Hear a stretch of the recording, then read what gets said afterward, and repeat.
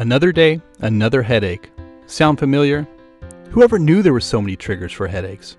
Headaches from reading, from sunshine, from the computer screens or the television. Headaches from fluorescent lights. Is it normal to get headaches like this? The doctor says there's nothing wrong with you, and your eye doctor says your eyes are fine. Is it just stress? Doesn't everyone get headaches? No! It's enough to drive anyone crazy! But hold on, you're not alone. Unexplained headaches that have no medical causes may indicate you have Iren syndrome, a common condition affecting about 15% of the general population.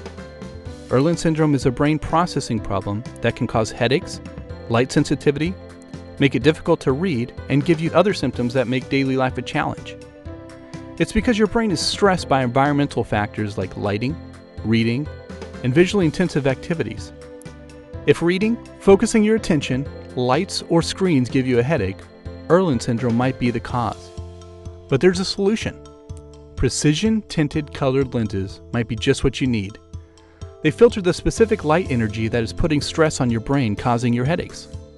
Wouldn't you like to read as long as you want without getting a headache? For fluorescent lights not to bother you? To come home from work or school and not be so tired? To read faster and more accurately without stress or strain?